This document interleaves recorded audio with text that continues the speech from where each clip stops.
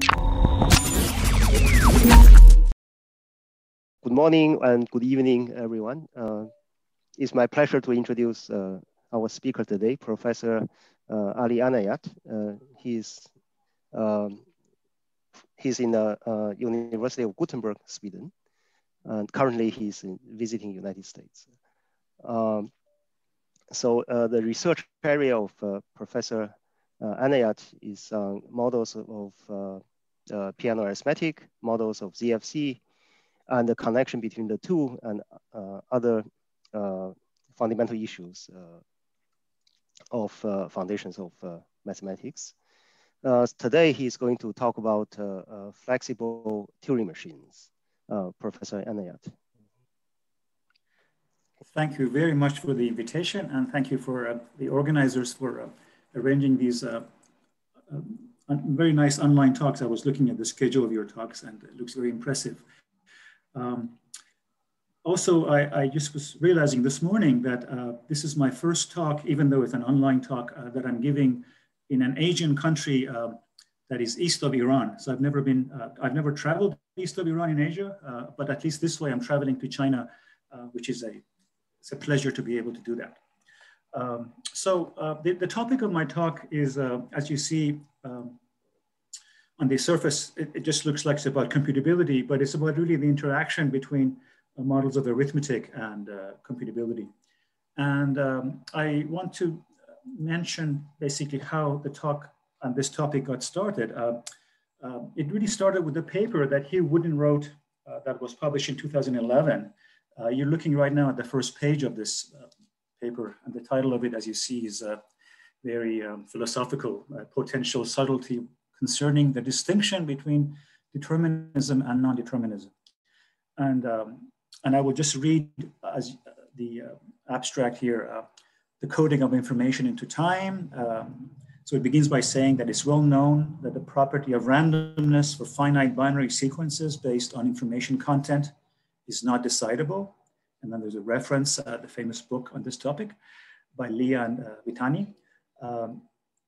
We produce a dramatic version of this, but it is not our goal to simply reproduce this undecidability result.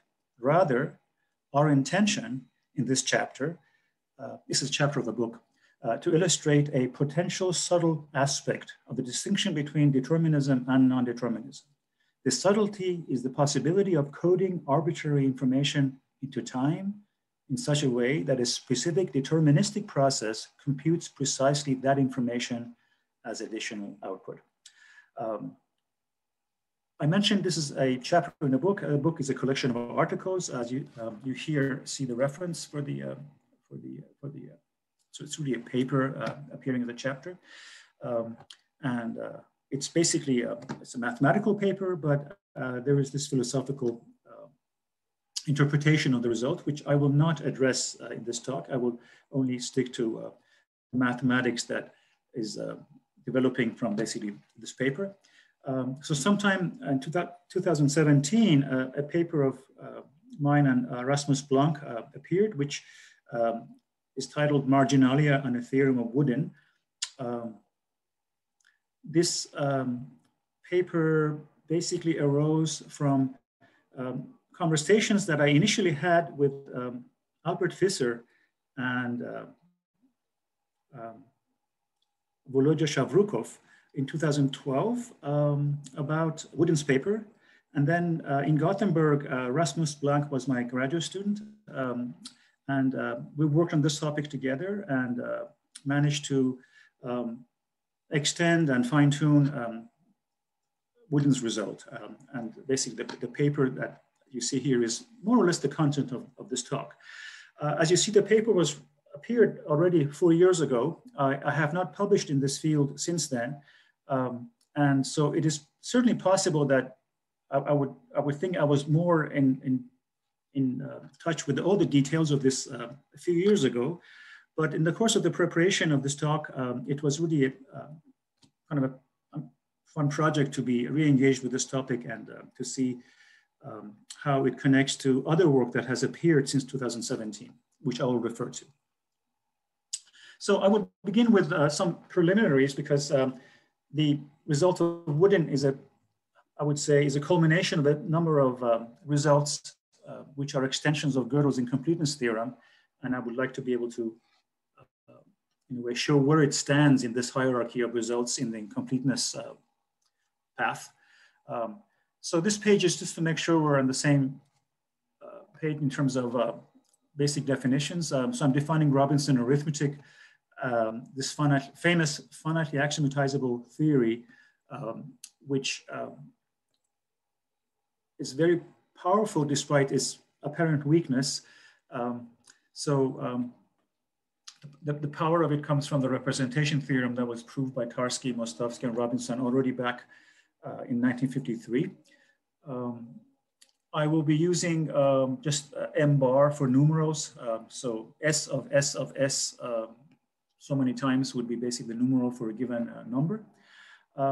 Also, please interrupt me in case I say something which is not quite clear. Of course, we will have time for discussion after my talk, but I'm more than glad to also take questions as the talk goes on. I might not be able to see things if you end up writing a chat note, in which case I would very much appreciate Professor Yang to maybe bring my attention to any question that might be on chat. Okay, so the representation theorem is basically a theorem that I imagine everybody in this audience has seen before. This is just to make sure that we're seeing it just in terms of its minimal hypotheses, that if you have a theory that includes Robinson arithmetic, then every partial recursive function can be represented in this theory. And representability, of course, is in this sense that is in the bottom of the page. Now, using the representation theorem makes the task of proving other results much easier because basically as soon as you cook up a recursive function, then using this theorem, you know that there's a formula which answers to that recursive function in your theory that simulates that recursive function. In particular, the diagonal lemma, the famous diagonal lemma of Gödel. Gödel, of course, only needed it for the provability predicate. And then Carnap realized that it actually works for all formulas just a few years later, 1934. And then Montague, about 30 years later, extended it as to include a parameter. So this is the parametric version that you see here, that if you have any binary formula, theta of xy, there's a union formula with this property that gives you a uniform fixed point basically for all the instances of theta. In some applications, this is this parametric form is actually the one that one needs. But in all the, I would say, basic applications, for example, the first incompleteness theorem, we just can use the ordinary version with only one variable, with no parameter. So this is, in a way, the beginning of the story that ends up in Woodin's theorem in a way. The beginning of the story is Gödel's theorem, that given a sufficiently strong, consistent, recursively enumerable theory, so I use RE for recursively enumerable, or otherwise known as computably enumerable, there's a sentence which is neither provable nor disprovable. So as all of you know, this was proved in this form by Rosser. Gödel had a slightly weaker form of this. And the proof with modern standards is really just cooking up a formula to, as you see, it's just a unary formula as opposed to a binary formula. The famous Rosser formula, which basically says, it says of that sentence that basically is a fixed point of this formula says, if I'm provable, then my negation is provable earlier. But let's actually look at the form of this because I'll be using this notation off and on. This says for every pi, so pi is here ranging over proofs. And then if I put this pi under the turnstile, I mean that pi is a proof using the axioms in T of sigma. So in this formation, for every proof of sigma, such as pi, there is a proof which is smaller. And here by smaller, because we are coding proofs by numbers, so really we're saying that the code of the proof is smaller. But again, I will not be distinguishing between the code and the object, given the fact that this is basically how in computability theory and also in models of arithmetic, we don't keep talking about codes, but ultimately everything is a code. Everything is a number, but the things we're referring to might be set theoretic objects or syntactic objects. Okay, and then we have a slightly lesser known theorem, an extension of the Gödel-Rosser theorem due to Mostovsky. As you see, it's from 30 years after Rosser's theorem. And this is about the existence of formulas, unary formulas that are independent. So let me go back to the previous slide. Here, it was basically phi and its negation which were independent. Whereas in this formation, you come up with a single formula, a single sigma 1 formula, such that if you plug in for x, let's say 0 or 1 or 2, etc., and thereby getting actual sentences, these sentences are all independent of each other in the sense that if you denote phi super 0 as phi and phi super 1 as negation of phi, and if you take any function from the natural numbers to 0, 1, and you go and decorate phi of n with either 0 or 1, so either take phi of n or its negation. So for example, you might take phi of 0 and then phi of 1 and then the negation of phi of 2 and then basically make some choices. You can make choices for each natural number n to whether to keep phi or its negation. Then this infinite collection, when you add it to t, is still consistent. So this is a much harder theorem to prove. And my purpose here is just to point out that this too can be proved by a application of the diagonal lemma, but it's trickier. This particular one that I put here, I think it goes back to not Mostovsky, but to Harvey Friedman at some point had a proof very similar to this one, where you basically pick a formula rho of x, y, z, and u, which represents the recursive relation r, k, i, gamma, and pi. So k and I are numbers. Gamma is the code for a formula, and pi is the code of a proof. And this stands for the recursive relation which says there's a binary sequence such that s sub k is I, and pi is a t proof of the negation of this sentence. So when I say t proof here and also later in the talk, I mean a proof whose axioms are coming from t, basically. So t is on the left-hand side of the turnstile. And then if you use the diagonal lemma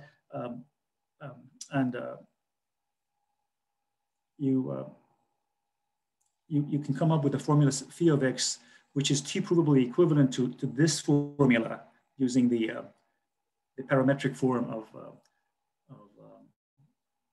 the diagonal lemma. And then by just basically going through the steps, one sees that this does work actually. But the main reason I wanted to put this theorem is not the proof, but the fact that this theorem is going to be generalized by work we're going to be doing today. Actually, the next result that I'll be looking at is Kripke, which Kripke's theorem generalizes Mostovsky's. And then Woodin, in some sense, generalizes Kripke, but not completely. So we're going to be talking about that later. For purposes of, I would say, exposition and also intuition, it helps to be thinking of sigma 1 formulas as basically codes for Turing machines. So here I want to go through some basic assumptions and conventions that I'll be using throughout the talk. So first of all, the Turing machines that I'll be looking at have the way they're designed, they have just an output tape and there's no input tape. So they simply generate an output. And of course, the program of a Turing machine can be coded by a single number, which this E is going to occur a lot. It's going to be a typical code of a program of a Turing machine. And if your Turing machine is this output only Turing machine, then I'll write W sub E for the output of the Turing machine whose program is coded by E. So this WE we're going to be seeing a lot of. Now, given a Turing machine with program E, one can easily write down a formula, a sigma 1 formula in the language of arithmetic, which I'll call phi sub E with one free variable. such that basically I is in W sub E if and only if in the standard model of arithmetic, if you stick in I as a numeral in phi sub E, then phi sub E of I holds if and only if I is in W E. So this is basically the back and forth between sigma 1 formulas, the solutions of sigma 1 formulas and outputs of Turing machines. And of course, conversely, if you give me a sigma 1 formula, I can write a Turing machine whose program can be easily calculated from the formula that the sigma 1 formula.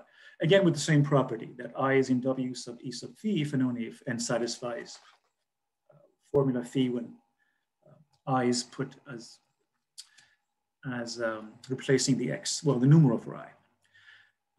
Now, generally speaking, universal Turing machines correspond to sigma 1 formulas that provide truth definitions for sigma 1 formula. So that's two ways of saying the same thing: universal Turing machine or a truth definition for a sigma 1 formula. So now we're looking at the theorem of Kripke, which was proved at about the same time that Mostovsky's theorem was proved. I have here put both the sigma 1 formula version and the Turing machine version, especially because Kripke himself puts in his paper, and also most expositions of Kripke's theorem just put the sigma 1 formula version. But it's good to see the Turing machine version because we're going to be comparing this with Woodin's formulation and Woodin's formulation in terms of Turing machines. So Kripke's theorem says that if you bring me any consistent recursively enumerable theory T, which is sufficiently strong, contains Q, Brogenson's Q, there's a unary sigma 1 formula, phi of x, such that if you fix any k, so pick any k, for example, pick 2021, then the theory T plus 2021 is the only solution of phi of x is consistent. So this phi of x can be consistently any specified number that you want. In the Turing machine version, it's easier to kind of state it. For every sufficiently strong RE theory T, there's a program for a Turing machine such that if you specify any natural number, then the theory T plus the statement that W sub E is only singleton K is consistent. So the only output of this Turing machine is the K that was specified at the beginning. So,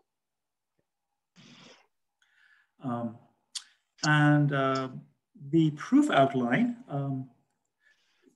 the wonderful thing, and also it's both wonderful and also frustrating about many of these arguments involving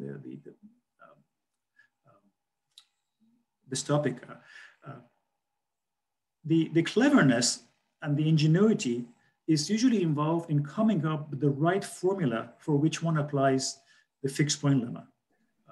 Meaning once you actually find the right formula that works, then the proof tends to be fairly short. So in this particular case, here's the formula that one needs to work with to be able to come up with a proof of Kripke's theorem. You first think of a recursive function defined on the Gödel numbers of unary formulas. Let's see, what does this recursive function do? It takes a unary formula in the language of arithmetic, let's call that psi of x. And we say that f of the Gödel number for psi of x is k, if and only if there is a t-proof pi of the negation of k being the solution, the only solution to psi. And moreover, meaning this is not it, this is the first part, and there's for each shorter proof and each smaller, so each shorter proof pi prime and each smaller k prime, pi prime is not a t-proof of this statement. So this is basically saying that there's a minimalization going on. You're looking for the first instance where there's a pi and a k, which makes this possible. And then then by the representation theorem, we know there's a theta of xy, which represents this recursive function.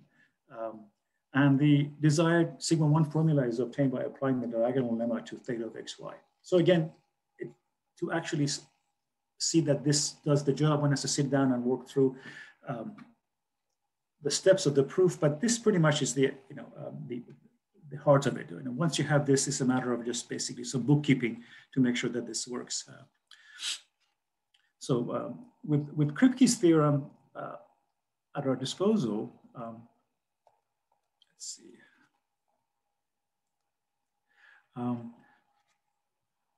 Now I want to say something about how this theorem connects to Mostovsky's theorem and also to Kolmogorov complexity and Chaitin's theorem, just because as you recall, at the beginning of my talk here, when we reviewed the first page of Woodin's paper, he referred to undecidability of randomness. And basically he's referring in this case to Chaitin's theorem. And I just wanted to point out here that the connection with Kripke's theorem.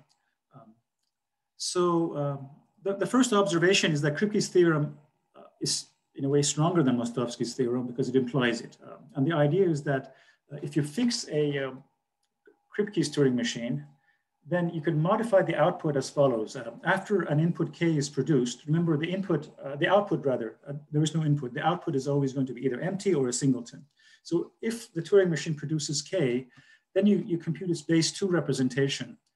And then you output the collection of positions I such that the ith digit of K is 1. So this is pretty much Ackermann coding. You look at the finite set coded via the Ackermann method of coding by this output. And the sigma 1 formula corresponding to this modified Turing machine, thanks to the compactness theorem, you can easily check that it's a t-independent formula. So it's a slight modification of the output of Kripke's Turing machine ends up giving you Mostovsky's independent formula. And then here, I'm just very quickly just making a reference to Kolmogorov complexity in passing in connection with this theorem of Kripke. Kolmogorov complexity, there are various definitions for Kolmogorov complexity. They're variants of each other, but the one I'm taking here is the easiest one to connect with Kripke's theorem. Is the minimal length of a program without output that inputs S and terminates. This definition depends on the programming language, and one should choose one that makes complexity minimal up to an 001 additive term. So this is kind of just a technical issue here about using some optimal machine. Now Chaitin's theorem basically says there's a premium for every theory about how much randomness it can prove. Given insufficiently strong RE theory T, there is a fixed natural number associated with the theory T such that no statement of the form C of S is more than N is provable in T for N larger than C of T. So for any theory T, statements of this form can only be proved for finitely many values of N. So most instances that are true are going to be unprovable. And it's well known among people who basically work with this topic that Kripke's theorem, or some people actually don't necessarily refer to Kripke's theorem. They refer to a construction which basically Kripke's theorem easily gives you, implies Chaitin's theorem. There's a paper by, by Shen, S-H-E-N, and Bienvenu, and I think 1 or 2 other authors that explores this topic. So in case anybody is interested, I'm happy to provide a reference. Okay, at this point, we're ready to look at Woodin's theorem. So the original formulation of Woodin's theorem was in terms of sequences. I'll be looking at a set formulation. So here, I just want to make sure that the formulation in Woodin's paper is understood, and then we will be working with the set formulation, which is provably equivalent. So in Woodin's paper, the Turing machines begin their computation on a blank tape. At each stage, they either produce no output, in which case we write this notation. E is the program of the Turing machine, and M is the stage. Or the output of stage M is a finite binary sequence T, vector T, of length at least 1. So if we write down output of at stage m is t, we mean t has basically is there's at least one symbol in it, length at least one. And also the programs are of a nature that when you increase this m, when you go to the next stage, the outputs are basically get end extended. Each output is either basically, if you go to the next stage, either the output is the same or it's an end extension of the previous one. It's a longer sequence by finitely many, of course, terms. And also, the machines are so that at some stage M0, they basically give you the same output. So eventually, so they might, of course, not produce anything. But if they end up producing anything, at some point, it would be a finite sequence of a binary sequence. Okay, in this context, we write down, notice in this notation, M was written for the stage. If you delete now M, and we just write down output of E is empty, we just mean that output super M is empty for every M. And the same thing for if we have output equal to T, it means eventually your output is going to be T, because we know these machines eventually halt and yield a finite sequence. Let's see, I also use this notation, this square version of subset relation for being a proper initial segment. For a finite binary string S of length at least one, we say the output sub E is a proper initial segment of S if either the output is T and T is a proper initial segment of S, or the output of E is just empty. Okay, with this in mind, this is now the formulation of Woodin's theorem from his paper. Fix any RE theory. This LA is a language of arithmetic. So fix any RE theory extending PA in the language of arithmetic. So you could take PA if you want, or anything that extends PA, as long as it's RE. There is an index, E sub SEQ. I've put SEQ here to emphasize that this is for the sequence version. That depends on T, such that the following three conditions are satisfied. The first condition is that T can prove that if the output is not empty, then what I was just saying in the previous slide is provable. There's a stage at which you only output T basically, and nothing more. Also, provably in T, the consistency of T is equivalent to the output of this machine being empty, nothing being output. And now comes the magical part. This magical part is if you fix a countable model of T, and that's the model M, and you take a finite binary sequence S that is, I've written here M-finite. M-finite means this is a sequence, it's a binary sequence that in the sense of M is a binary sequence that is finite. So remember, we're looking at a model of arithmetic. Models of arithmetic internally can do set theory. So from the point of view of this model of arithmetic, if it looks at a particular S is a natural number that codes a finite binary sequence. That's the idea.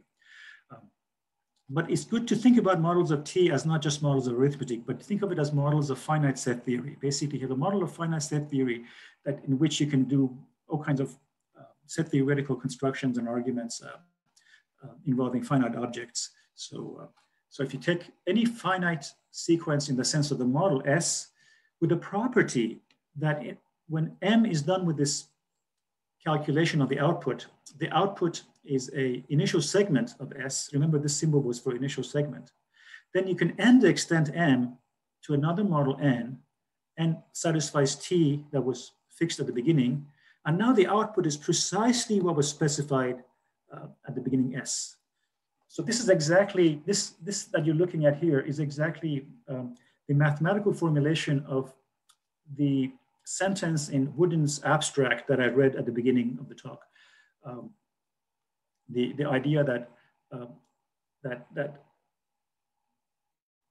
any specified internally finite sequence S extending the output can be realized to be the output in a longer universe. So when Woodin refers to extending time, he means end extending a model of arithmetic. And he also argues that it's important that both models are models of T. Basically, you begin with a model of T. Notice M is a model of T, and also N is a model of T. So the laws of the universe, so to speak, the laws that we specified for the universe have remained the same. As we transition from M to N, the same laws of, in this case, some theory of arithmetic or finite objects is exactly the same. I'm specifying this theory being the same because there's a version of this theorem which uses Kripke's construction, which the model M here has to satisfy con T to be able to get something close to this one. And I'll get to that a bit later. The set formulation is a little easier to play with and also to read and understand. Given any theory extending Peano arithmetic, there is an index E subset. I'll be using omega in the talk interchangeably with Blackboard font for natural numbers. So sometimes I write omega, sometimes I write n. Usually I write n for the standard model of arithmetic though. So there's an index where again, T can prove that W sub E is finite. The output of the Turing machine with this index is finite. Again, con of T if and only if W sub E is empty, provable in T. And now the third condition is a little easier to read. If you pick a countable model of T and some M-finite set now, as opposed to a sequence, then M satisfies S is a superset of W sub E. In the model, if you specify that S to be any subset that is just containing W sub E, then you can end extend M to a model N where W sub E now becomes exactly equal to S. The equivalence of the set formulation and the sequence formulation is proved in my paper with Rasmus. It's a little trickier than one would think at first, because of there's all kinds of very elementary coding machinery between sets and sequences, but it turns out you have to be a little careful to be able to see that these are equivalent. But anyway, it's just a remark in the paper, the outline of the proof that these are the same equivalent theorems. Okay, now what we did in the paper with Rasmus Blanck is to extend or refine. You'll be seeing a lot of this word refined, which of course one can call it also extension, but I prefer that refined because you're actually making the theorems more delicate and of course end up extending the theorem.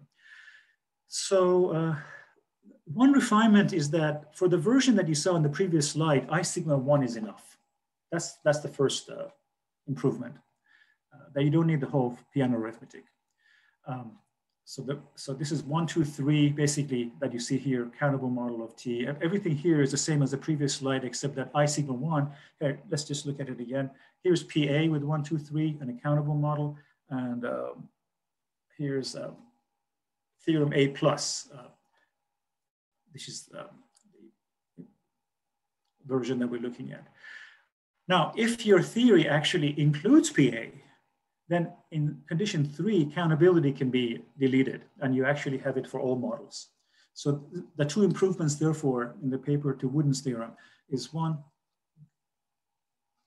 to reduce to I sigma 1 the case of countable models, and for the case of models of PA, which was actually the topic of Woodin's theorem, to lift the countability condition. So I would like to now go through some of the machinery used for the theorem. For theorem A plus, this refined version of Woodin's theorem. One is Mostovsky's reflection theorem. So Mostovsky's reflection theorem says if you specify a fixed natural number and pick a finite extension, a language extending language of arithmetic. So the usual formulation, by the way, is just for language of arithmetic, but it turns out it's convenient to actually allow the language to have an extra constant symbol or some relation symbols sometimes. But in our case, we only need a constant symbol. But for the theorem to work in the same proof that Mostovsky gave, L could be a finite extension of the language of arithmetic. Then PA of L proves this Kant statement. Now, what is PA of L? PA of L is Peano arithmetic extended to the language of L. So if the axioms of PA of L are the axioms of PA plus all instances of induction where formulas from the language of L are allowed to appear in the induction scheme. So you're extending your induction to allow, for example, some constant symbols or some relation or no function symbols. That's exactly what PA of L is. What is this statement? This is the Kant statement, consistency of a particular theory. This is the consistency of the sigma n theory of the universe. You see, in models of arithmetic, for any specified n, there are partial truth definitions. So you can refer in a model of PA to the collection of all sigma n true sentences, as long as n is fixed. By Tarski's undefinability of truth, we cannot define the collection of all true sentences. But if we specify an upper bound on the complexity of the sentences, there are such truth definitions. So this is the collection of all true sentences in the language of L, which is a definable subset of the background model of PA. And Mostovsky's theorem says that we have consistency. So in a way, this is a nice counterpart to Gödel's theorem, Gödel's second incompleteness theorem. We cannot prove the consistency of the whole theory, but we can prove the consistency of big chunks, big fragments of the true sentences.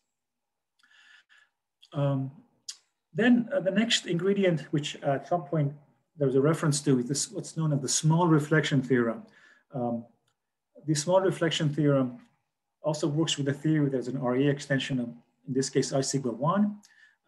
If you fix a sentence in the language of arithmetic, also fix a particular natural number n. And if you consider this predicate is a formula in two free variables, p of xy. It stands for, gives you more information about what this formula is. It's proof from these axioms, x comma y. Think of x as a proof, y as a sentence.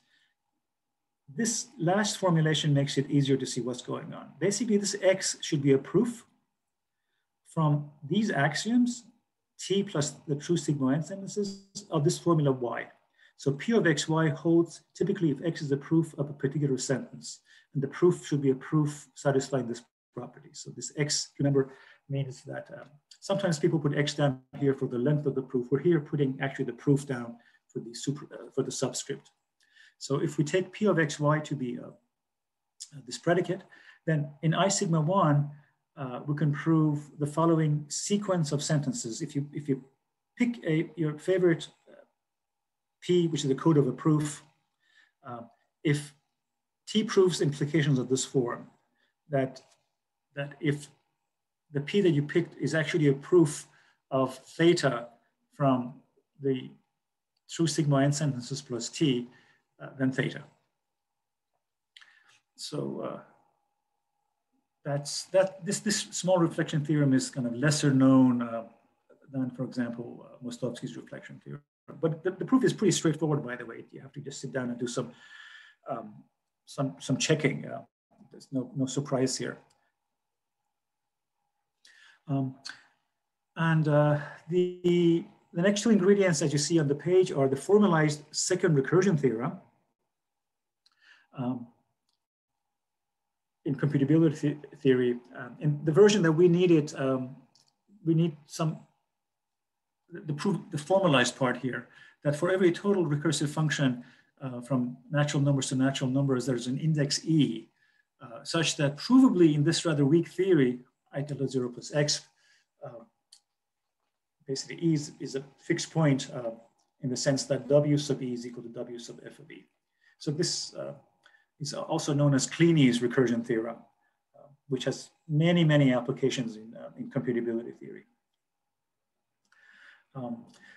One proof, by the way, of this, I mean, you could look at a proof from scratch, or you could actually prove it using the fixed point lemma.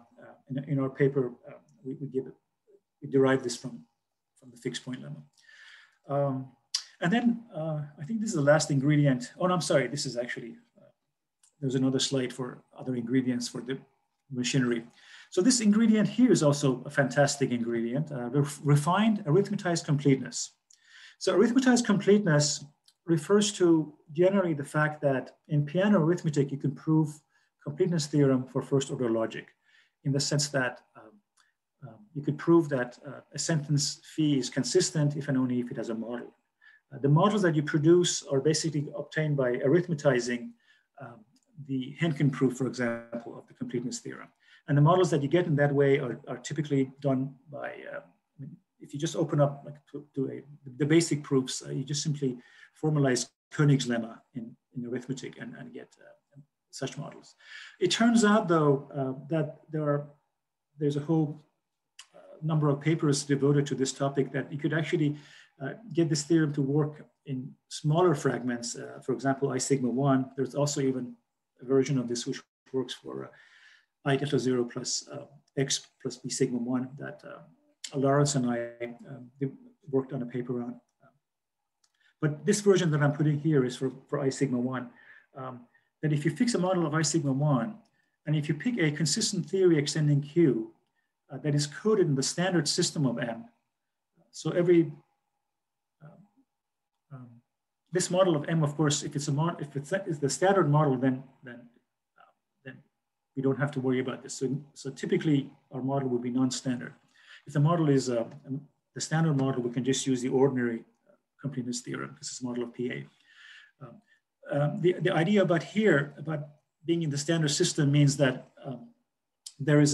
if M is a non-standard model, there is an object in the model such that if you look at the standard elements of it, then it's exactly the Gödel numbers of the sentences in T. Then there is a recursively saturated end extension N of T. The idea is that you could build an end extension of M, which is a model of T. And it's also, for some applications, it's really helpful to have this extra information that what you produce is recursively saturated. There is no restriction on the cardinality of M here. If M was just countable, one can use Harrington's theorem that every model of I sigma 1 that is countable expands to WK0. Or one can use a refined version of Harrington's theorem due to Hayek, which shows that every model of I sigma 1 has such an expansion. There is a very nice, oh please. Sorry for the interruption. There's a question from Cheng Yong. Oh, very good. He asked, what does it mean that T is coded in standard system of M? I think okay, yes. Repeat your explanation. Yes, I will be glad to repeat the explanation.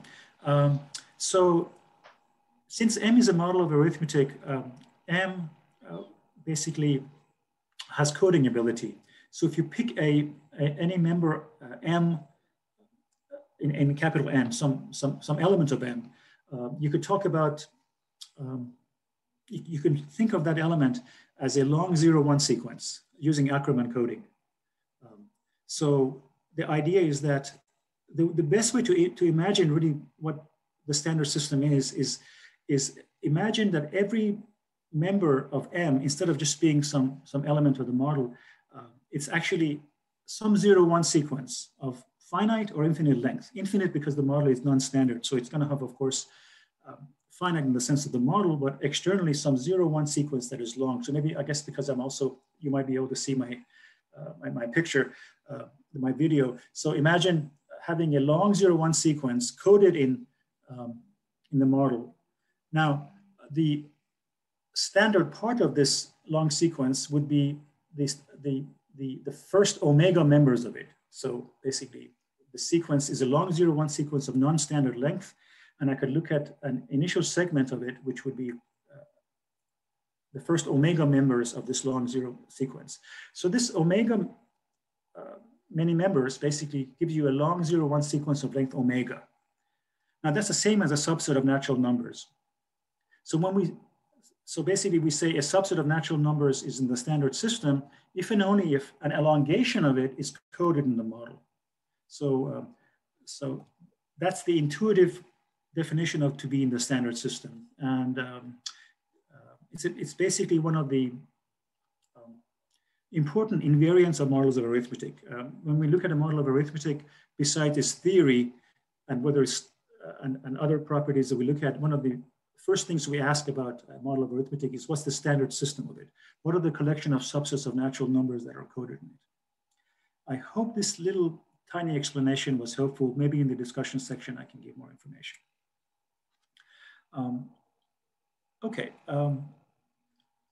Now here is a theorem of Gaspari. So we're looking at, as you see, again, the machineries involved in the proof. What I mean by the machinery is the machinery not necessarily of Woodin's original theorem, but this refined version in the paper with Rasmus Blanck. So Gaspari has a paper from 1979, which has a number of results, including this very, very nice characterization of pi1 conservativity for arithmetic. If you pick an RE theory, a recursively enumerable theory that is formulated in a countable language L that contains the language of arithmetic, and moreover, T extends PA of L. Remember, we saw this PA of L is the extension of Peano arithmetic for the language L. So you have also, you allow induction axiom to specify formulas that use symbols from L. Then the following are equivalent for if you have two sentences, theta and phi.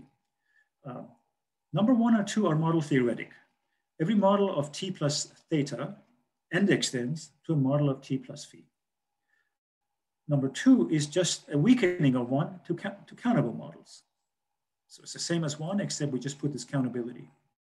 Number 3 is syntactic. We say phi is pi1 parentheses L conservative over T plus theta. And what that means is that if you have a pi1 sentence pi that can be proved from T plus phi, then already T plus theta can prove it. So here pi is referring to not a proof, but a typical pi1 sentence in this extended language. So in the original formulation, by the way, of Gaspari, he only has he doesn't have a theta, he only has a phi. But to be able to adapt it to the Woodin setup, it's actually useful to have this theta format. I will not right now go through the proof. I would like to go back to some of these proofs, depending on how much we have time by the time my 90 minutes is up. So I'm going to skip this and go to refined Friedman's embedding theorem, yet another ingredient in the proof that we'll need in the proof of theorem A+. So this one is a refinement due independently to Rosser, French logician, and Jeff Paris and Kostas Dimitrokopoulos.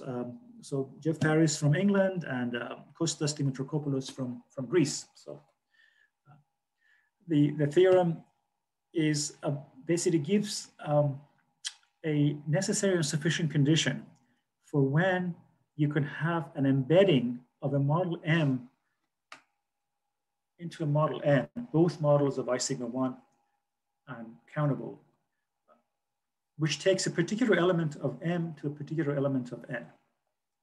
So number 1 is the model theoretic condition. M is embeddable as an initial segment of N via an embedding J such that J of C is equal to D. So just imagine M and N are two different models, and then J is an embedding of M.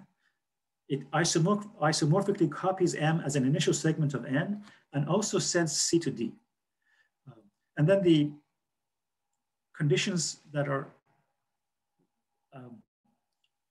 very minimal, but are sufficient to prove the theorem, is that, again, here the standard system reappearing. The standard system of M is equal to the standard system of N. Moreover, the sigma 1 theory of this model, M with an extra constant C, is a subset of the sigma 1 theory of N with the extra constant D. It's pretty easy to see that if you have such an embedding, independent of whether M and N are countable, if you have such an embedding, it's using basic definitions of what a standard system is and what's the theory of sigma 1 theory, one can get 1 implies 2. The hard part, or the non-trivial part, is 2 implies 1. Friedman proved this theorem for PA, and he didn't have a condition C and D. It was just the embeddability of models of PA into each other. And basically the improvement due to Rosser and Paris and Dimitrakopoulos is to reduce PA to I sigma 1. Interestingly, there is almost a, let's see, Friedman's theorem is from 1970s. So there's at least an early 70s. So at least a 15-year gap between the original Friedman theorem and these improvements. Another theorem that pops up shows up in the proof is a theorem due to Macaloon. This is also really a remarkable theorem, which is very surprising in some sense. It says if you take a countable non-standard model of a very weak fragment of Peano arithmetic, I delta 0, basically you only have induction for delta 0 formulas. Then M has a non-standard initial segment that is a model of PA. So you could find a shorter model, which is still non-standard, which is the model of PA. Of course, you could always find a standard. You could, if I give you a non-standard model of I delta 0, you could just pick the cut of natural numbers, which of course are a model of PA. The catch here is that M is a non-standard initial segment. It is known, by the way, that this countability can be removed. I think that's due to Paolo D'Acchino from Italy, who proved in a paper, I think from the 1990s, that this countability can be deleted. So the theorem of Macaloon actually holds with a different proof for all non-standard models of I delta 0. Okay, I think this is our last ingredient when it comes to the machinery that is needed. Basically, I haven't even given you the beginning of the proof of Woodin's theorem. I'm just specifying the machinery. In the paper with Blanck, we extended Guaspari's theorem to I sigma 1. Let me just go back. Guaspari's theorem, as you see, is about models of PA, and it connects end extendability to pi 1 conservativity. So in this refined version, we look at models of I sigma 1. And what you're seeing here is it's very close to actually 1, 2, and 3 are exactly the same as in Guaspari's theorem. And then 4 is, there was no such version of 4 in Guaspari's theorem. Let me just read it for you here. This is saying a particular condition holds, which involves this con, but with the parameter n here. That's defined at the beginning of the page here. So let's look at the beginning of the page. Con of an x, where x is some set of sentences, is the arithmetical sentence asserting that there is no x proof of a contradiction, pi. Pi is the proof of a contradiction, such that the code of pi is less than or equal to n. So when we put an n here, it basically says, as far as all the proofs of code 0, 1, 2, 3 up to n, we haven't found a proof of contradiction from assuming x. So x is some definable set of axioms. So it's a weaker form, a much weaker form of consistency, which says basically up to a particular point, no inconsistency has arisen. Here, there seems to be a storm developing and my window is open. Let me just close it. Okay. So now let's look at the fourth statement here. for every natural number n, t plus theta of c proves this weaker form of consistency of a particular theory. What is this theory? Well, this t was specified at the beginning, that's the theory. Phi was just in Guaspari's theorem, was given also at the beginning. And then we have this gamma, which is a shorthand for the set of true sigma 1 sentences in the language having an extra constant c. So this constant c is going to be interpreted by these typical s's that I put here. I put s's or t's after m, and this c is some constant symbol, some formal symbol, but it's interpreted in a given model by whatever is specified in this coordinate of the model. So these models we're going to be looking at are expansions of models of arithmetic by a specified object in the universe. They basically just have one extra constant symbol in addition to the usual symbols of Peano arithmetic. Okay, this is a picture for the proof and also the actual proof that, again, we'll come back to some of these proofs later. This hierarchical version of Guaspari's theorem, you don't really need to walk through it, but I just wanted to say that there is a hierarchical version that is very useful in proving some extensions of Woodin's theorem to the hierarchical version. So I will just pass this also. And now we come to, let's see, yes, good. So 1 hour has passed more or less, and now we're about to begin talking about Woodin's construction. I'm going to go through this page slowly. It's a full page, and as you see, the font is also small, but I want everything to be on one page because it's easier to be able to kind of have a bird's eye point of view, and then we can zoom in and look at various maybe nuances. This part is very straightforward, despite maybe what it appears. It's actually the fact that this construction does the job is what needs all the machinery that we needed. This part is understandable by just anybody who just knows the basics of computability theory. Okay, so let's see. Our construction below of the index E is a minor adaptation of Woodin's original construction. It is understood to be carried out within I sigma 1. By choosing appropriate Gödel numbering, we may assume that every number k is the code of a Turing machine program.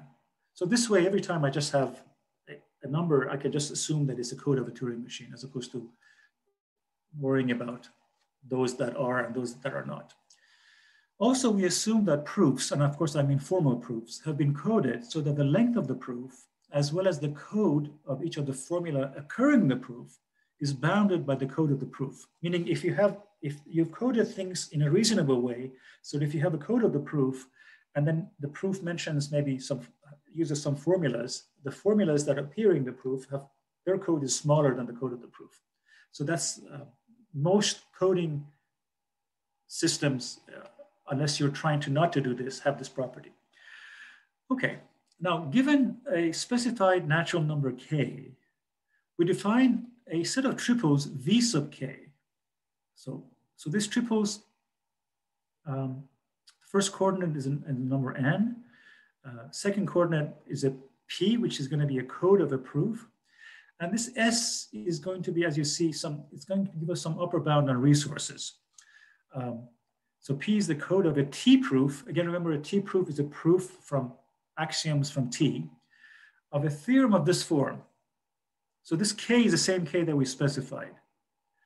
A theorem of this form with the property that the p, which is the proof, is less than or equal to n, this n. So this n is the upper bound that this p should be less than or equal to n.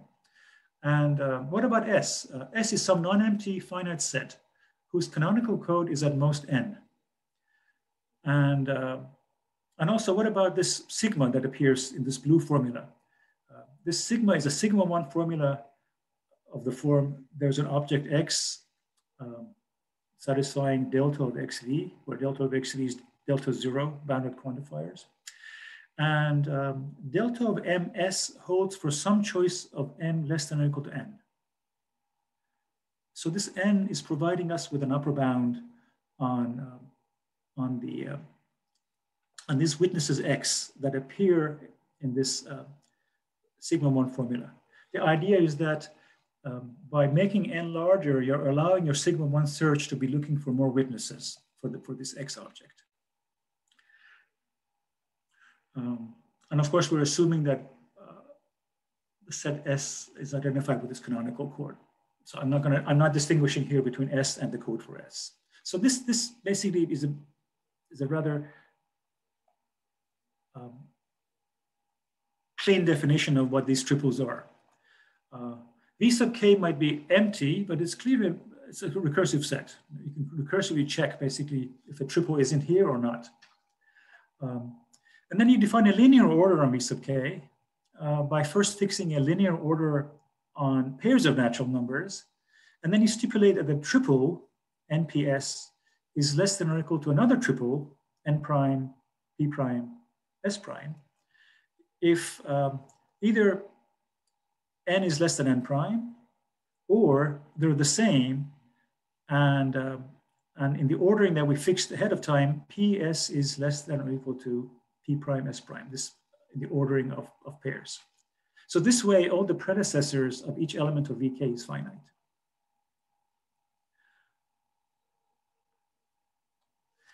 Okay, it is routine to construct, now given this scenario, it is routine to construct a total elementary recursive function f such that for any number k, remember this k was specified at the beginning, J is the code for the program of a write-only Turing machine that has the following features. So I'm describing basically a Turing machine whose code we're calling J. And the function that takes k to j, we're calling f. And then at some point at the end of the page, we're going to use fixed point theorem to look at the fixed point of this, but that's coming later. The idea is that we're right now describing a very concrete total recursive function. So how to go from k to j.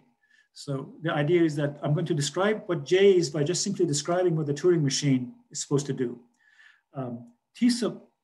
The Turing machine with this program, J, attempts to calculate a partial recursive function, g of I, triple, as follows. The first triple that it produces is the first element in the sense of this ordering that was defined earlier of V sub k. Of course, if there is such. And assuming that a particular triple has been calculated, then the next triple that we're going to be calculating is the first element of V sub k. Again, V sub k hasn't changed, such that there's a smaller proof, P sub I plus 1, sitting in this slot, and a superset S sub I of that we had earlier. So it looks like there's a little typo here that I'm just only noticing right now. These are PSN here. And I have there is some garbling here. So this should be the same. It should be the same pattern, NPS, N prime, P prime, S prime. So these should be also the same pattern as those. This should be the same pattern as those. So there's no nuance here. This is just my sloppiness where I should have kept the NPS pattern. But the idea is that you keep looking back to the same VK to be able to do the same to the next calculation. Now, the output at any stage of the computation is the most recent SI calculated, if any. Again, you may very well have no output. The idea is that if you have your first output, you have basically, suppose you have some output N0, P0, S0, or you could call it, this is a good pattern, which is the same pattern as that one. This puts a premium on how big is the next proof you're looking for, because the next proof you're going to be looking for is going to be smaller than the proof you just found. And also, it stipulates that the S that you're going to be using for the next stage should be a superset of the one that you had earlier. Okay, so one more time, the output of this Turing machine at any stage is the most recent S sub I calculated, if any. Therefore, at any given stage of the computation, the output tape of this Turing machine is either blank, or the output tape contains the code for some non-empty finite set of numbers. It is easy to see that for every choice of k, the same k would be fixed at the beginning, W sub j is finite. Now let's see, why is that?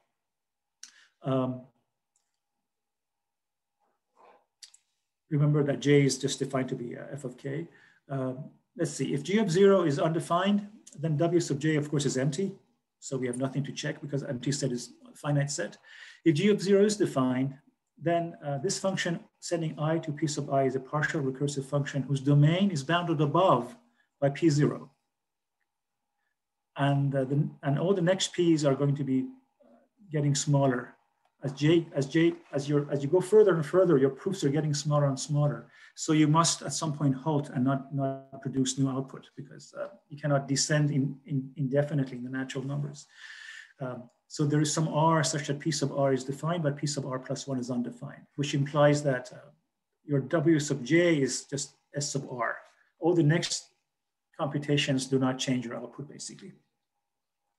So the construction of this program is, okay, it takes a page to describe it. It takes some familiarity with just basic ideas of recognizing that by just looking at a description that something is recursive, therefore we can write a Turing machine program for it.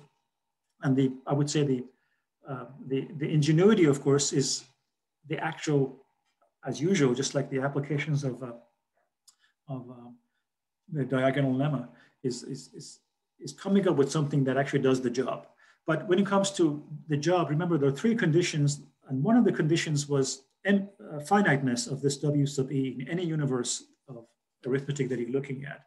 And the finiteness, what I'm pointing out here is basically straightforward. It's the other two properties that make a good amount of work to check. The three properties that we had in Woodin's theorem, and also the extension of Woodin's theorem. The first property is pretty much automatic. But the actual Woodin's index, therefore, is just gotten by appealing to Kleene recursion theorem, or the formalized second recursion theorem in I sigma 1. I just, because I said I will not go through the actual proofs. I'm at this point basically giving you the structure of the proof and the ingredients involved. Going back to theorem, pardon me, A plus was the refined version of Woodin's theorem, proved by Rasmus Blanck and I in our paper. It follows by coupling a particular direction of the refined version of Gaspari's theorem with the theorem B that I have here. So this theorem B is new. I haven't, this is basically, in a way, all the hard work now goes into this theorem, it turns out. Once you have the other machinery, this is the theorem to prove, and then to hook up, I guess by the hard work, I mean, once you hook up this theorem with the refined Gaspari, then we get theorem A plus. And this theorem B is, as you see, kind of looks like Woodin's theorem in the sense that it says pick, or even looks like theorem A plus, because it says pick an RA extension of I sigma 1. There's an index satisfying three conditions. Conditions A and B are the same as theorem A plus and also as Woodin's theorem. It's condition C that is very technical.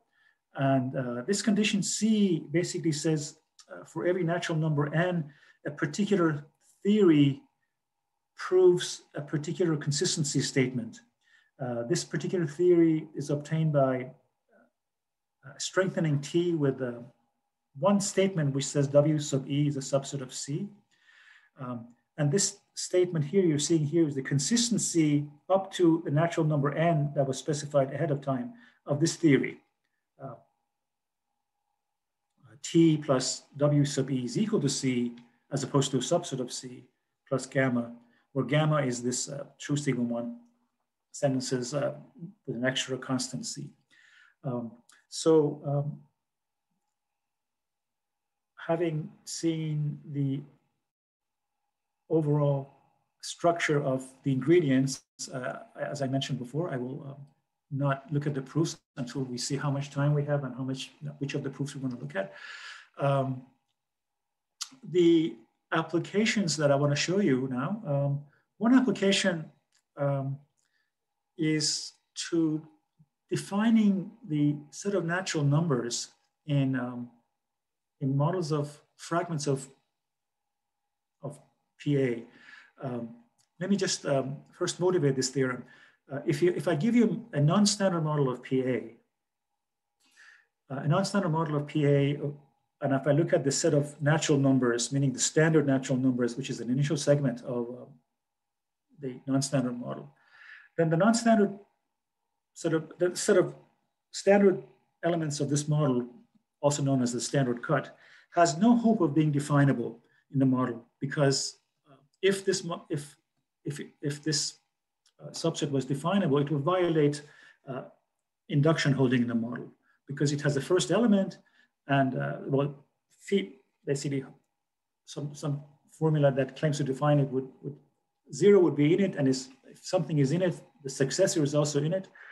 So the no proper cut of a model of PA is first order definable. So that's like one of the first things one learns about non-standard models of arithmetic. But if you weaken PA to a fragment of PA, then you can start asking, can I have a situation where the standard natural numbers are definable? And also you could see how much of PA can you arrange, and also for this to happen, because PA, of course, is a big theory. You might want to take a big fragment of it and still have this remarkable feature of the natural numbers being definable. And also you could get picky about what is the formula that is defining the set of natural numbers. So McAloon in 1978 proved this remarkable theorem that if you fix your favorite natural number, then there's a model M of PA, which on one hand is a pretty decent amount of PA because it satisfies all the pi n plus 2 consequences of PA. This actually, just to be very concrete, suppose n was equal to 0. So your model M would satisfy all the pi 2 consequences of PA, which means all the functions that are total, provably total in PA, are going to be total in M, because to be total means for all x there's a y, something happens. So this model of arithmetic, even though it's not a model of full PA, when it comes to provably total functions, agrees with PA. And on the other hand, the standard cut is definable both by a sigma n plus 1 and also a pi n plus 1 formula in M. The idea is, and that's why this is the shorthand for being both sigma n plus 1 definable and pi n plus 1 definable. The idea of the proof actually is, I'm just giving you a pictorial proof of this on the next slide for n equals to 0. But the same proof ends up working with the parameterized version of theorem A+. By the way, the parameterized version it's worked out. It's pretty much the same proof, but it's worked out in Rasmus Blanck's PhD dissertation in 2017. So this is the pictorial proof. Because this proof has a lot of ingredients, let me walk through this proof very slowly again. I want to build a model of the pi 2 consequences of PA. So this symbol means all the pi 2 theorems of PA. So I want to find a model M which satisfies this property. And the way and at the same time, I want this model to have the property that the set of natural numbers are delta 1 definable. So if n is equal to 0, then the set of natural numbers would be delta 1 definable, n equals to 0. So what you do is that you first of all, you pick a model M0 of PA in which W sub E is empty. Now W sub E is Woodin's W sub E. And remember, W sub E is empty in a model if and only if PA is consistent, is true in the model. So you begin with a model of PA in which PA is consistent. So we can arrange for W sub E of M sub 0 to be empty by just taking a model of arithmetic in which consistency of PA is true. That's our M0. Now in M0, this is M0 basically, it's going to be end extended later, but right now just look at M0, and it's a non-standard model. Fix a sequence cofinally going downwards toward the standard cut. That's going to be B0, B1, B2, etc. So we have a sequence of Bs of length omega, which are downward cofinal in the non-standard part of M0. Also, you can pick just the set of natural numbers, or you can pick some other sequence of natural numbers that are infinite going towards this cut again, A0, A1. Now,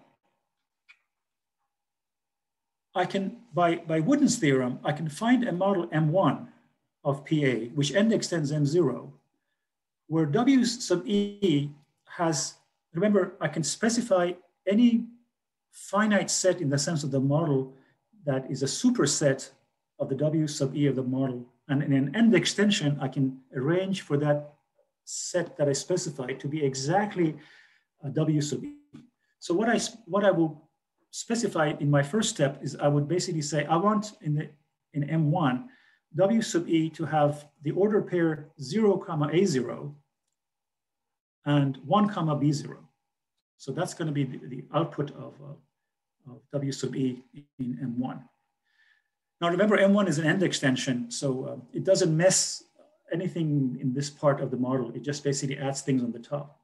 Now for M2, I would become more ambitious. I say now not only I want W sub E in M2 to be what it was before, 0 A0 is here, 1 B0 is here, but I also want 2 A1 and 3 B1. The idea is that I'm going to use ordered pairs whose first coordinate is even to basically indicate that I'm getting an A here. And I'm going to use odd numbers 1 and 3 for these guys. So as you go further and further up, at any stage, you have a finite set of ordered pairs. And these ordered pairs, basically, their first coordinate is either 0 or 1. If the first coordinate is 0, is basically, second coordinate is one of these A's. And if a first coordinate is 1, the second coordinate is one of these B's. Finitely many, of course. Now, we do this omega many times. So by the time we get to M omega, remember, this is not an elementary chain. So we cannot expect this to be a model of PA. But it's an elementary fact of model theory that in a chain, the pi2 consequences of the theory is preserved. So the pi2 consequences of PA are preserved in this end extension chain. And then you could check that is in this model M sub omega, using this W sub E, both the set of the standard cut and its complement is sigma 1 definable. And the sigma 1 definability is basically by we just look at this W sub E and just given the even and odd distinction can define the non-standard elements in a sigma 1 way and the standard elements in a sigma 1 way. There are other applications that Rasmus Blanck, for example, has one in his thesis, which is very nice. I want to point this application because it also connects with an open question that comes at the end of my slides, which is, we're about to reach it. So for every n, so in blue, I've written a sigma n set that can simulate, it can mimic any other sigma n set. So for every n greater than or equal to 2, there is a sigma n formula sigma of x, such that if you pick any model of PA and any other sigma n formula, in an end extension, their extension is the same. The same elements satisfy basically one if and only if they satisfy the other one. So there's basically one sigma n formula, which in an end extension can become any other sigma n formula that you specify. So that's in in Rasmus Blanck's thesis. In a more recent paper by Belanger, Chong, Wang, and Yang, it's my pleasure that at least 2 of these authors are actually here with us. There might be others. There's a result that shows that in a way it hooks up with the study of singular-like models of arithmetic, that any specified countable set can be definable in such a model of PA. The last application on this page is Joel Hampkins has a long paper called Modal Logic of Arithmetic Potentialism. So as far as I know, this paper and also the previous paper, they're I guess under review, but they're available on the archive. And in that paper, Hampkins studies the modal logic in which the modal logic where the Kripke models you're looking at, the accessibility relation is end extension and the nodes are models of PA. So a given world is a model of PA and a world is accessible to another world if it's an end extension of it. And he's able to calculate the modal logic basically of this Kripke structure that I just specified. Depending on whether you have you allow parameters or not, you get modal logic between S4 and S5. It's a very interesting application to modal logic and understanding, in a way, the logic of potentialism. Potentialism, the idea is that each world is a potential universe, and by going from one universe to the other one, you're, in a way, it's like Aristotle's idea of infinity. You keep enlarging your model, and there's always another enlargement that you can do. Okay. I said something about I want to compare Woodin's theorem with Kripke's. This slide is exactly to do that. So if you look at actually Kripke's theorem, you can get almost something like Woodin's theorem, except that condition 1, instead of saying WE is finite, basically, oh, sorry, never mind. Condition 1 or 2 are the same. They're just swapped here. In the earlier versions, this condition was first, this one was second, but the first 2 conditions are the same. Condition number 3 actually is what's different. And the difference is very subtle. And the subtlety has to do with the fact that you need Conti to be holding in the model that you're going to be end extending. And otherwise, it's pretty much like Woodin's theorem. The proof, of course, is easier in some sense because Kripke's construction of the fixed point is much easier than Woodin's. So what makes this formulation, of course, was not Kripke's formulation because he wasn't looking at end extensions. This formulation, because he's talking about models of I sigma 1, it needs that refined version of arithmetical completeness theorem for I sigma 1 to get the job done. And that's actually something quite high powered. As I mentioned, it's a refinement of the arithmetized completeness theorem that was done originally by Hayek. And for countable models, it was done by Harrington. Here's another theorem, which again uses Kripke's idea, Kripke's fixed point, that for any recursively enumerable theory extending Q, there's an index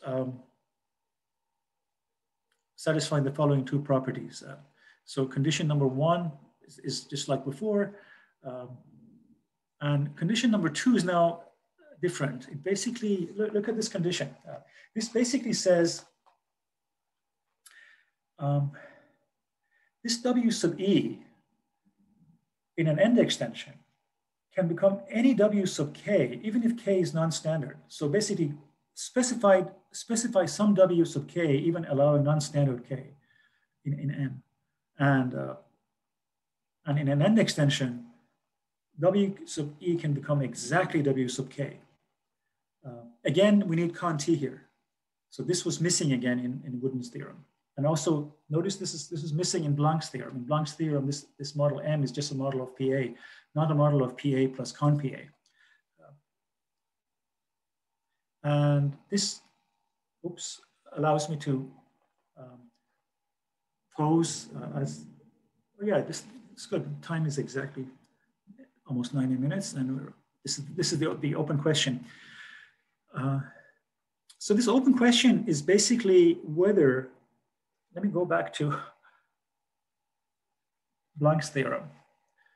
Basically, the question is what happens to n equals to 1 case of Blanck's theorem? And if you want to make sure that it becomes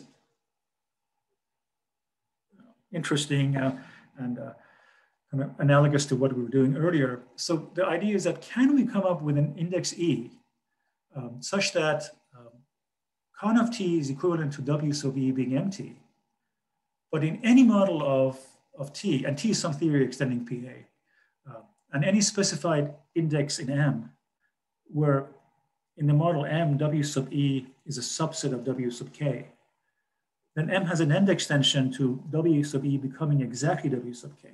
So this is like Woodin's theorem, except that in Woodin's theorem and the extension and the refinement, this WK sub K was just some finite in the sense of the model RE set. So it was a very special RE set, a finite RE set that was specified at another time. Here we're asking, can we specify any RE set in the model that contains W sub E and hope that in the end extension, we have this exact matching? I think this question, whether the answer is yes or no, is going to be an interesting proof. And it's basically, it seems to be probably the most pressing open question that Rasmus and I had by the time we finished our work on this subject. So at this point, I will just officially end my 90-minute talk with this slide, and then we'll go to the next stage. Thank you very much. Okay, thank you very much, Professor Enayat.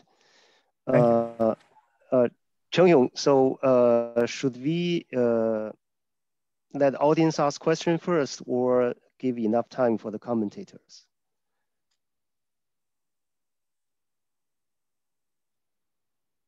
Hey, Cheng-Yong, you have to unmute yourself. First, if you have a comment, you can give first, and then you can give some time to the interlocutors for possible question or comment, and then anyway, any people are free. Okay, to ask so we leave the question in the end. Okay. So I'm glad to introduce our two commentators or intercollators, Dr. Lawrence Wang Tianle and Dr. Zachary McKinsey. So Dr. Wang is now my colleague working in the National University of Singapore, and Dr. McKinsey is in Zhejiang University. Okay, so I don't know who wants to make a comment first. Maybe we follow alphabetical order. Maybe Zachary, can you speak first? And then we move on to. Sure. I had a question. Could you please go to the statement of theorem A plus on the slides? Thank you very much for a great talk. Oh, you're quite welcome. It was, so here you said that in condition 3 that countability could be removed if T was an extension of PA, right? Yes. Any idea exactly about the countability condition when T is not an extension of PA?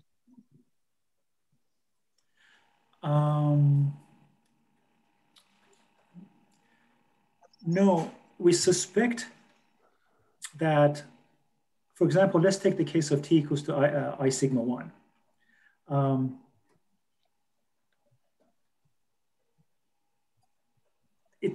it's a very hard question already, and it's an open question, whether every model of I sigma 1 has an proper end extension to a model of I sigma 1. So that's basically already an interesting open question, which would shed light on exactly the question you're asking.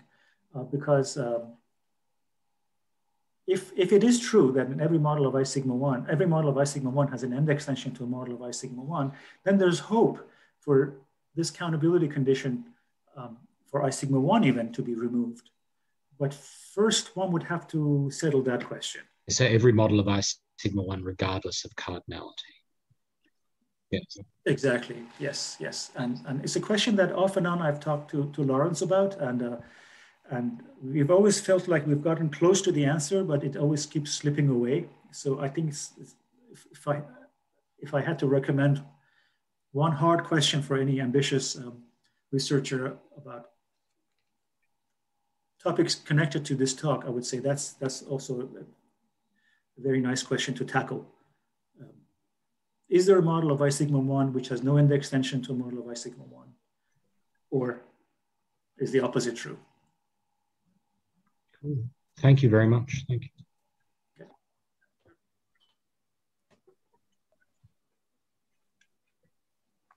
So Zach, do you have further comments or? Not at the moment. That's great. Thank you. Thank you so much. Okay. Okay. Thank you, Zach. Okay. Well, welcome. Yeah. So now maybe Lawrence, can you? Yes. Thank you. Thank you, Ali, for the talk. While we're on this slide, can I ask whether it is likely that we can weaken I sigma 1 to weaker theories? Yes, that's also an interesting question, because the proof that worked for I sigma 1, there's one stage of the proof that it breaks down, meaning using the strategy for I sigma 1, one sees where the proof breaks down for weaker theory. So maybe it's not a bad idea to look at that stage, because it's basically in the proof of the refined Guaspari theorem. And so in the proof of refined Guaspari theorem, it turns out we want to find an end extension of M. And the way we find that end extension of M is rather tricky. We don't just use arithmetized completeness. If M was a model of PA, we would do that. But we end up going to a cut M0 using Macaloon's theorem, on which we have PA. And then using overspill, we get a non-standard R. This R is non-standard such that this condition is true. And the way we get this this condition, of course, is a pi 1 condition,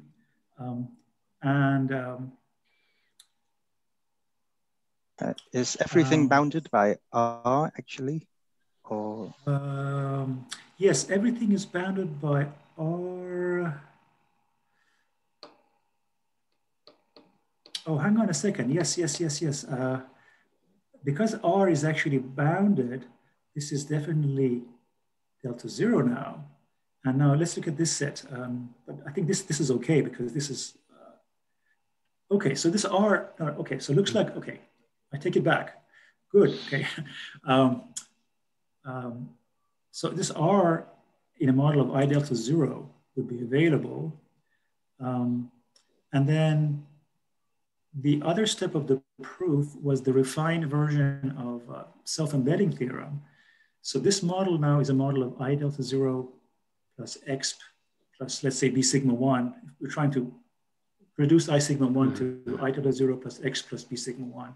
And this model, the way this proof works is that we use arithmetized completeness in M0 using this condition to end extend M0 to this model N. This model N would be recursively saturated, and it would have this property where the sigma 1 theory of this model would be contained. So So actually, yes, I'm sorry, I misspoke. I think this theorem, I think there was something else. I remember in the back of my mind, there was something which wasn't working, but this actually, because of the recursive saturation of n, we should be able to basically still carry out the embedding theorem and embed m as an initial segment of that. So, so I would like to correct myself and say, for I delta 0 plus x plus b sigma 1, I think the proof goes through. Now that I just said that, I wonder if I, pardon me 1 second.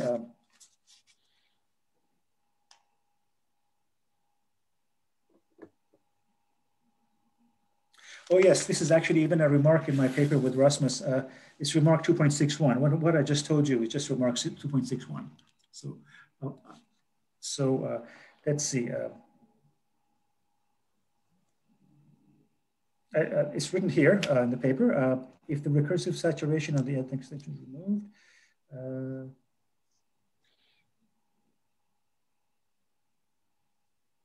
I'm also referring to our paper, the paper that you and I wrote, Lawrence, because of what happens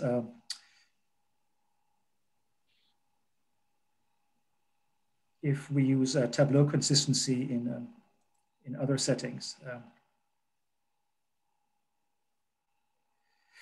So in light of the fact that I just came up with this answer rather, I first said no and then I said yes, allow me to think about this to make sure that I'm not missing anything obvious.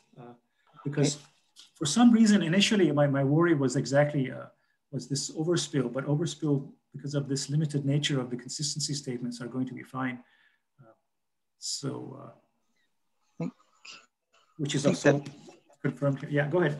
I think there may be some use of I sigma 1 somewhere when your pi goes to pi plus 1 and then pi plus 2 and they have to reach the... Okay, I think you put your finger on it. Yes. So this Guaspari theorem goes through, well, this extended Guaspari theorem goes through.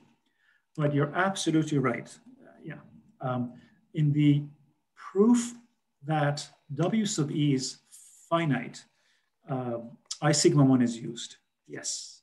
And I think then, so the problem is not here, the problem is actually in another part of the proof about finiteness of W sub e. So as far as I know, no work has been done on this topic except for the papers I referred earlier about the status of this construction, of the W sub e construction, as opposed to the extended Guaspari. So that would be definitely an interesting area to explore. It's interesting because, so we have now the question for I sigma 1 for arbitrary models, and now we have the question for these weaker theories, which are open. Yes. Yeah. Which way do you think it would go for B sigma 1 plus say super exp?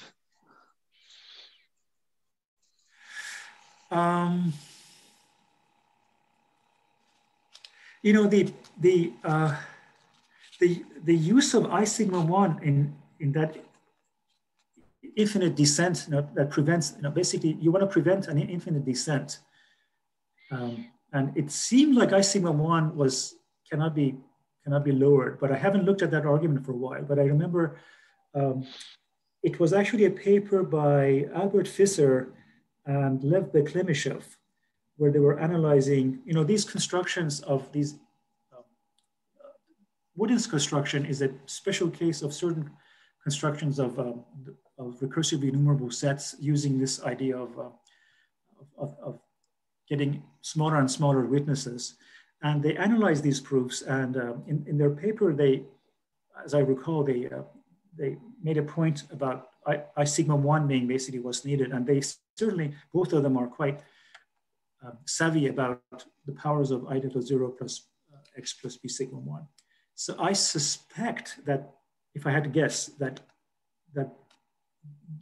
there is a counterexample somewhere. And I have no idea how hard or easy it would be. Meaning this descent will be necessary for the proof of this, for the construction of this flexible formula. There is no Yes. other construction. Yeah, for this particular one, yes. Okay. Now, I'm glad you're pressing me on this, because as I was also getting prepared for this talk, it seems to me this paper of McAloon that I referred to earlier, because he uses also flexible predicates, which seem to be somehow, they're not like Woodin's, but they're also not like exactly Mostovsky's. They seem to be using a mix and match. They seem to be not as powerful as Woodin's, and yet he's able to do, for example, what he does in his paper using his techniques. It would be really interesting to be further analyzing that paper. I have a feeling it's one of those papers which didn't get sufficiently, in a way, explored. I think one reason is that it has a lot of results. You know, it's not just 2 or 3 results. It's like maybe 10 results in the paper, and the results are all packed in a tight way and highly technical, and especially these constructions that he does, where he mixes and matches these different completeness theorem with incompleteness phenomena. It would be interesting to be better understanding the powers of it vis-a-vis Kripke construction and the Woodin construction. So it would be definitely, it's one of the most underappreciated papers, I think, in the subject, the McAloon paper. Yes, and I agree, it's not easy to understand, like see what's happening in that paper. Yeah, because he very quickly, he sets up a very, I would say, he puts all the theorems in the most general context, with all kind of parameters floating around, and it kind of reminds me of a style of writing papers which is like the style of Walter Rudin's analysis book. You know, where if you're willing to sit down and spend 3 hours on one page, then perfectly fine. But otherwise, read something else. Can I ask one more question? Oh, of course, of course. Sure. So in our application, it would be good to know if you have this flexible formula for a theory and then a flexible formula for a stronger theory, is there any provable implication between the two? And from this, if this flexible predicate can be formulated as some kind of inconsistency predicate, then probably yes. So it's good to know whether there is any information on this line. The only information I can give on that is because the emptiness of this W sub E for Woodin is equivalent to the consistency of the theory. So if you have, let's say, PA versus PA plus con PA, then the W sub E for PA is provably empty in PA plus con PA.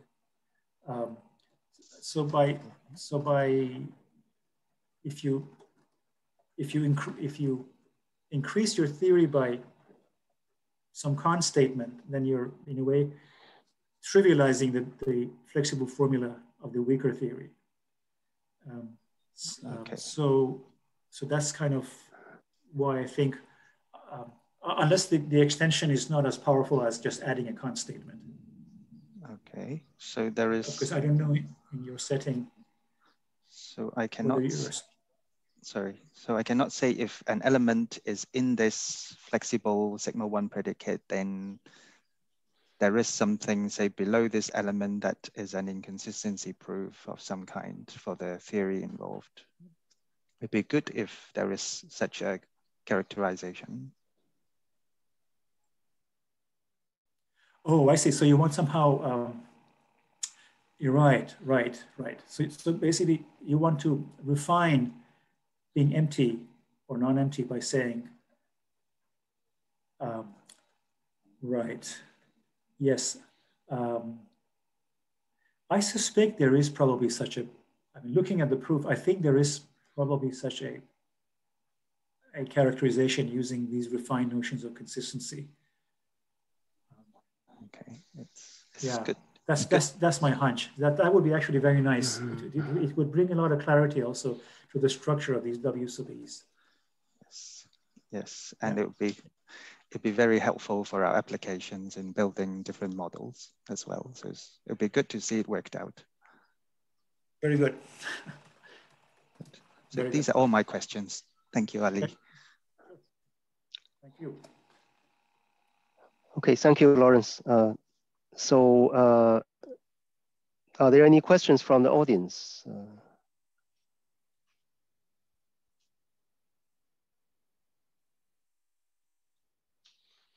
So I have a naive question if nobody have other questions. Yeah. So what is Woodin's motivation to consider this? What is the comment about this? Yeah. So why he considered this? The time and subtlety, and so what exactly is the background? So the idea is that I think the way I understand his point is that going back to the fact that based on just elementary combinatorics, there are finite binary strings of arbitrary high Kolmogorov complexity. So that would be, of course, in the standard model or in a given model, right? But his idea is that, so what, in a way, the interesting and maybe the problematic and the intriguing part of his motivation is that he's equating extending time by extending a model. So this idea of a recursively, of basically a deterministic system being given enough time, in a way, is, I would say, the crux of what he's pointing to see.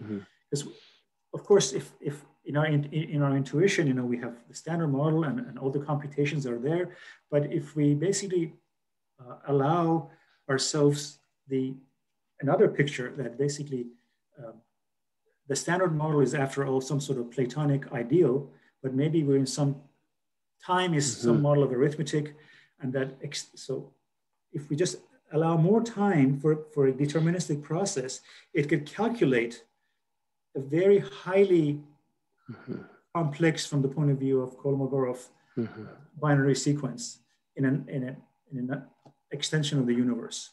So maybe if I were to, let's see, go back to, so this coding arbitrary information, what he means is, so you have this W sub E in a given universe, which is a finite set. And now think of this maybe as not just a finite set, but a finite binary sequence.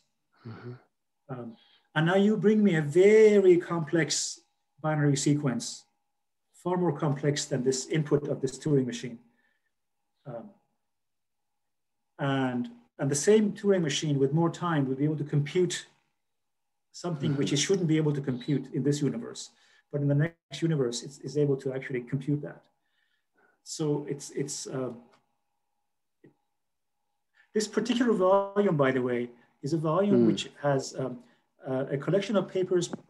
The only logicians, I think, which, as I recall, I could be wrong because it's been some years since I looked at this volume. Harvey Friedman and Hugh Woodin, and maybe one other logician is there. But then there are some physicists, some philosophers, and some theologians who have written. So it's all about, I would say, very metaphysical and philosophical interesting connections with science. Yeah. Okay, thank you. Yeah, sure, you're welcome. So any other questions? Thank Ali for the very nice lecture, and I learned very enjoyed. When you compare Kripke theorem with Woodin theorem, and maybe I missed some point. So do you mean that Woodin theorem is stronger than Kripke theorem? Actually, I'm glad you asked that question, because in some sense it's both stronger and weaker. It's Kripke's theorem. Actually, let's look at the last slide here.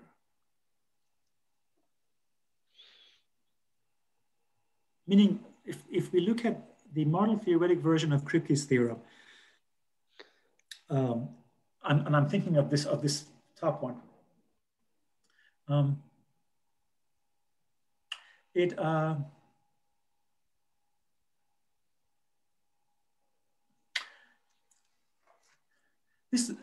If we look at this condition here with Woodin's theorem, in Woodin's theorem, the way it was actually refined by Rasmus Blanck and I, so Woodin's theorem, as you remember, it was just about models of PA that are countable.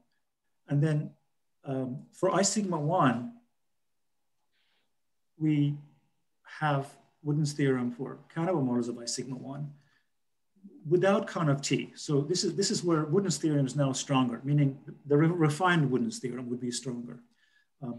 But the other interesting part is that it's also stronger here because we have removed the countability condition. So in a way, Woodin's theorem, so a short answer to your question is that they're incomparable. In some sense, Woodin's theorem is stronger if you think of the limitation on cardinality of the models. If you're working with models of I sigma 1,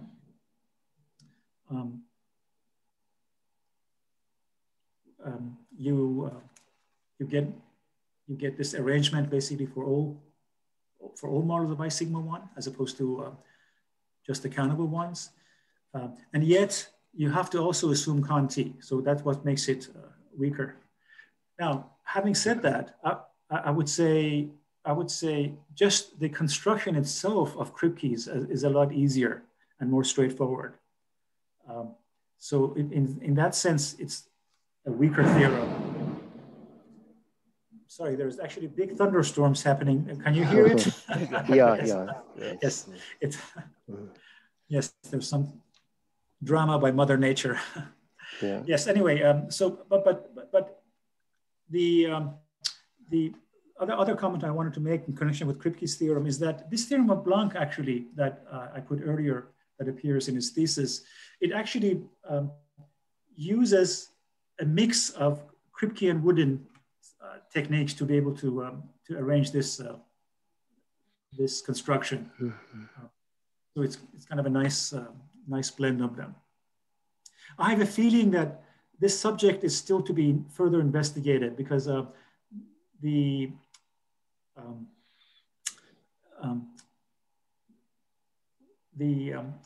whole topic of this flexibility, it seems like it was opened up in some sense by Mostovsky. It was expanded by Kripke, and then Woodin wrote his paper, and then Rasmus and I wrote our paper, and then the other papers are basically applications of these techniques. They're not refining these flexibility results. But I think, for example, the question that Lawrence asked about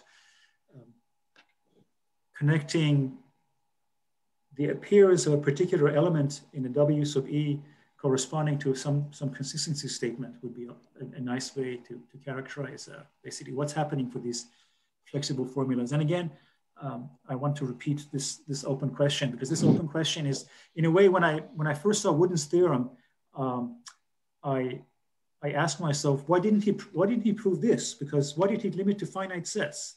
You know, why didn't he prove why didn't he come up with an RE set which can basically become any other RE set? Having talked with people who are knowledgeable in these constructions, this seems to be a very hard question. At least I know some people who are experts with these kind of constructions, and they report that they have tried to settle this question, but they haven't. So that's why I think it's a good question for ambitious researchers. Yeah, I have another question. Just this theorem say that T can prove that consistency equivalent to W equal empty. So do you mean yes. that we cannot show that T cannot prove W equal empty? If so, and then we get that T cannot prove consistent with T, and so from Woodin theorem we get a second inconsistency theorem.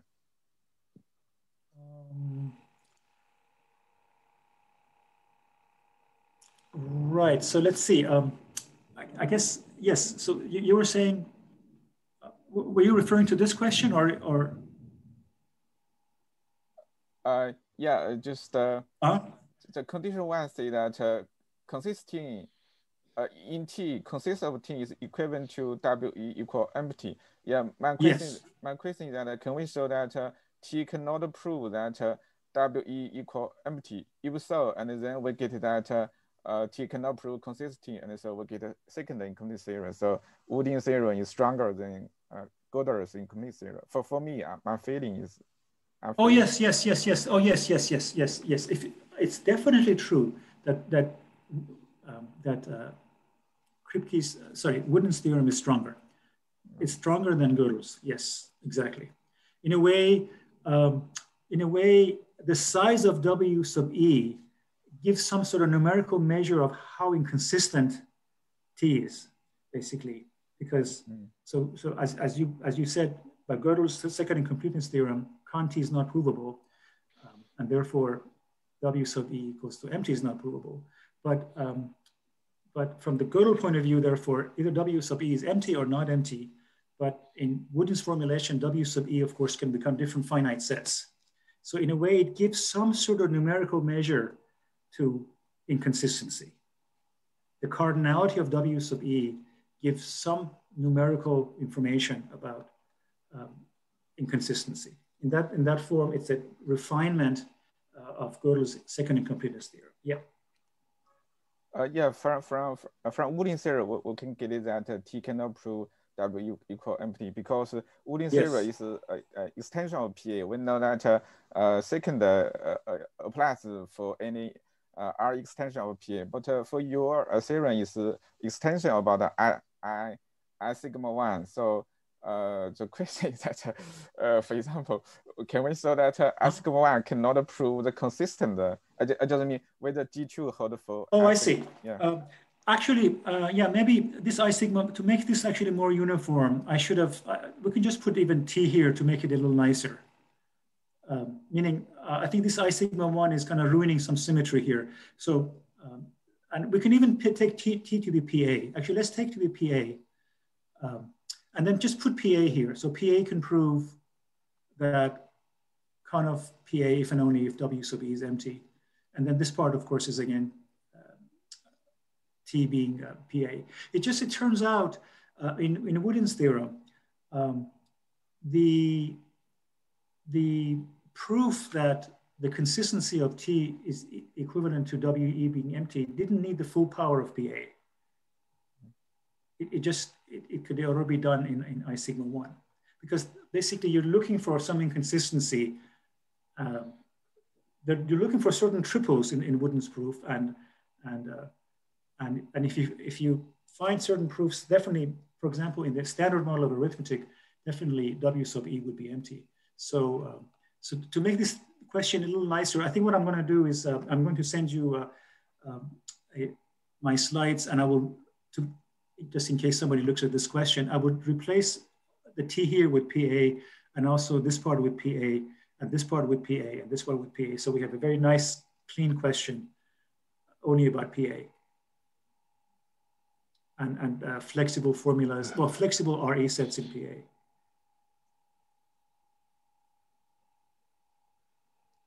Okay, thank you. Okay, yeah.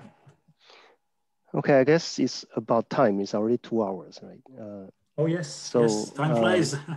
Yeah, okay, so let's thank Ali, Professor Enayat again. Okay. Thank you very much. Okay. Yeah. It was a pleasure to be see you, my colleagues, after all this long period of not having seen many of you, and I wish you a very pleasant and productive summer. Yeah. I hope to see you soon.